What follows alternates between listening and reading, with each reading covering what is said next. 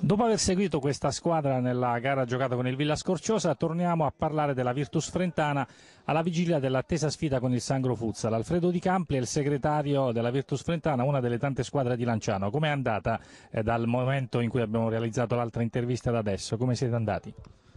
Allora, dall'ultima volta che ci siamo visti il campionato, diciamo, è stato più che positivo,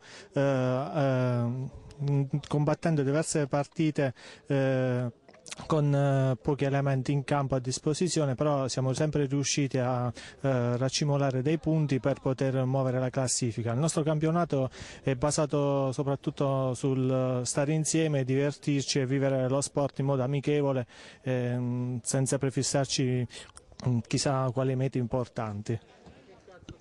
Voi tra l'altro avete anche un sito internet, vero? Sì, siamo stati forse la prima squadra a livello amatoriale a creare un proprio sito.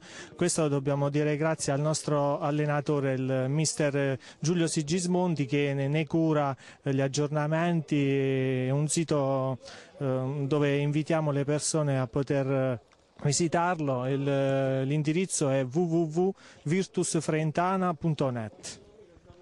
Infine un giudizio sulle prime della classe. La 2M Cosmo Celtic, lo abbiamo detto in tante occasioni, è la squadra più forte di tutte.